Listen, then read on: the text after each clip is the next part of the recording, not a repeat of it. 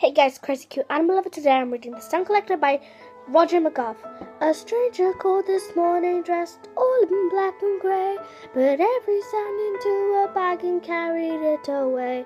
The whistling of the kettle, the turning of the lock, the purring of the kitten, the ticking of the clock, the popping of the toaster, the crunching of the flakes, when you spread the marmalade, the scraping noise it makes, the hissing of the fire and the ticking of the grill, the bubbling of the bathtub as it starts to fill, the drumming of the raindrops on the window pane when you do the washing, the gurgle of the drain, the crying of the baby, the squeaking of the chair, the swishing of the curtains, the creaking of the stair.